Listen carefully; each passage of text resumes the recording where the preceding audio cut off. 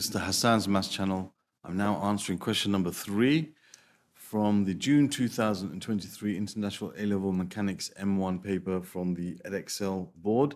And this question here is about vertical motion under gravity.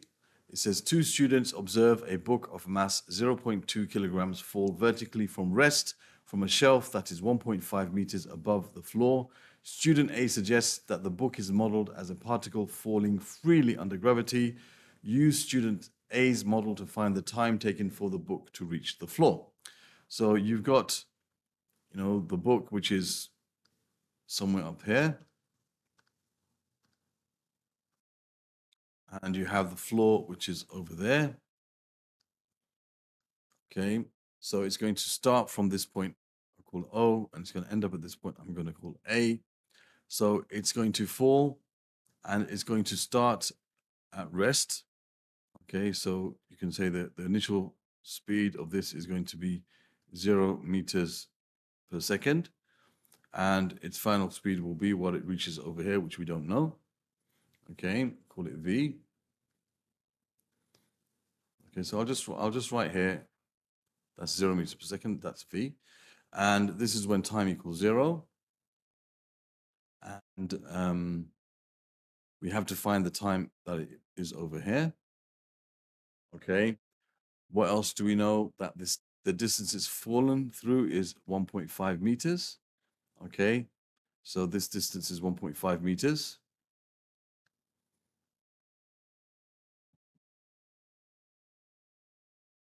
We know that it's falling freely under gravity, so it's accelerating towards the ground with G as its acceleration, which we're going to take as 9.8. So now what we can do here is we also know the mass of the object is 0.2 kilograms, but because we have no air resistance or anything else like that, we don't have to worry about the mass in this case. We're going to just straight away use the Suvat equations. And let's see, we have to find the time. So we need this. We know the displacement. Now, very important here is for us to understand direction. Now, what I like to do, maybe not everyone does this, but what I like to do is I like to choose the direction that the object was moving in at the start of the period that I'm, or the levels that I'm considering, beginning. So we are considering what's happening from O to A. And O is this point over here, which is 1.5 meters above the floor. So as it's going down at that stage, as it's released from rest, it's going to head down, so it's going to start heading downwards. So I'm going to take down as positive. So if down is positive, then S is 1.5 meters. It's going to be positive 1.5 meters. U is going to be 0. V, we don't know. A is going to be also positive 9.8 meters per second squared. Why? Because A acts downwards and we've taken down as positive, and T is what we have to find. So we have to find what T is. So we have got to deal with T and A, and we know what U is, we know what S is. So we've got to use one of the equations of motion that involves S, U, A, and T. Okay, so the only equation that involves those without the V is S equals UT plus a half AT squared. All right, so you're going to have, we know S is 1.5, we know U is 0, so this is just going to become 0. It's going to be a half times 9.8 times T squared. So we end up with 1.5 over 4.9 equals T squared. So therefore T is going to be,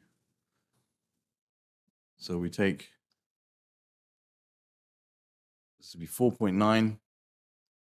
Well, actually, the square root of 4.9 divided 1.5 over 4.9.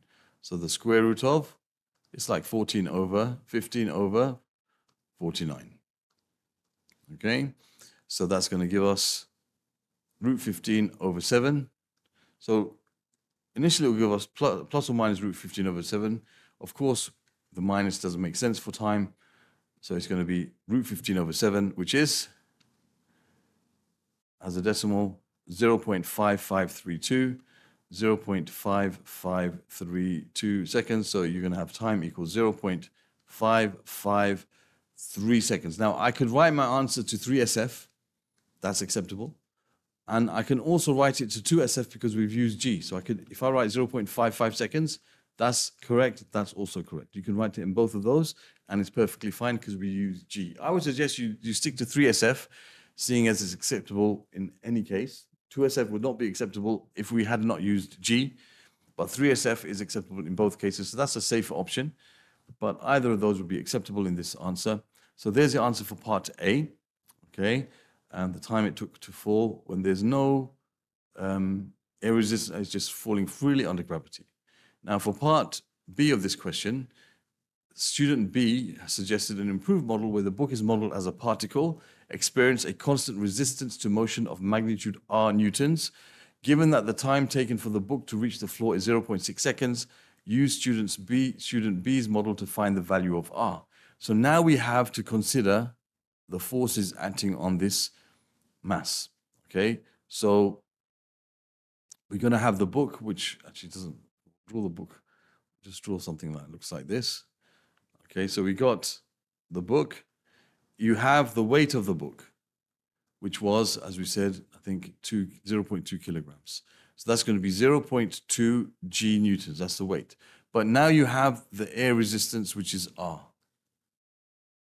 Okay, so you got the air resistance and the weight now of the book, which are going to act on this book. So the resultant force is going to be the mass times the acceleration. Okay, so we need to find the acceleration for us to be able to find the time. Okay, we need to find the acceleration. That's the key, because if we're going to use SUVAT now, we need to know the acceleration. So to find the acceleration, we can consider the resultant force. Now the resultant force here is going to be R minus, well, actually not R minus, Y, it's going down. So again, we've got to think about the direction. So this is moving downwards, so the direction of the acceleration is down. So I'm going to take down as positive. So if I resolve the forces, taking down as positive, I'll say 0.2 G minus the resistance force is equal to the mass times the acceleration, which is 0.2 times A. Okay? So to find the resistance force, I need to find the acceleration now. Okay, now, so in this case, what we have to do actually is, so we've got this set up, we're ready to find what R is, we need A. So now let's use the SUVAT equations to find A. I think we can do that here because we have S, U, V, A, and T. Now we can't take A this time as 9.8 because it's not falling freely under gravity. We have to find what A is.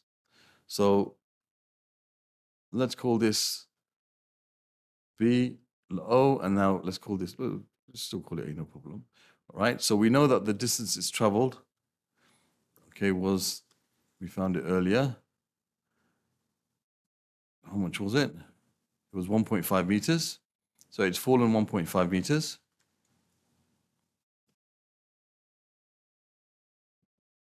We know the initial velocity was 0 meters per second, of course. And we know the final velocity we don't know.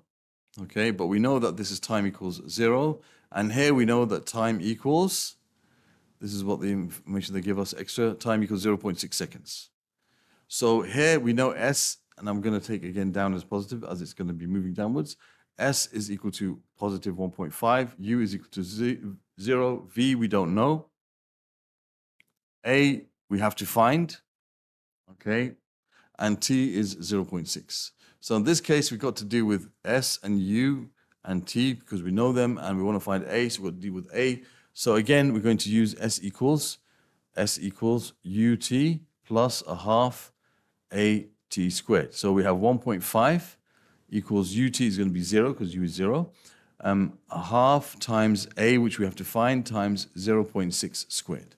So you'll end up with A is equal to 2 times 1.5 over 0.6 squared. So the acceleration is going to be, if we work that out, that's going to be 3 over 0.6 squared. 2 times 1.5 is 3, of course. So that's going to give us 25 over 3. I'll leave it like this, 25 over 3 meters per second squared. I'll leave it like this because it's an exact value. And then we'll use that in our equation now. So now we can put it in here to find what r is. So I can say that 0.2 times 9.8 minus r is equal to 0.2 times 25/3. R is, so I'm going to have 0.2 times 9.8 minus 0.2 times 25/3 equals r. So r is going to be equal to 2 times 9.8 minus, sorry, careful, that's 0.2. 0.2 times 9.8 minus 0.2 times 25/3. And that gives us 22/75, 22/75, which we can round to 3SF. That gives us 0.2933. 0.2933 continues. So R is equal to 0.293 newtons. And as we used G in the question, we could also say R equals 0.29 newtons. Both of those will be acceptable answers for this question. And I guess even this would be acceptable. I think you could put all of these three versions of the answer and it will be fine.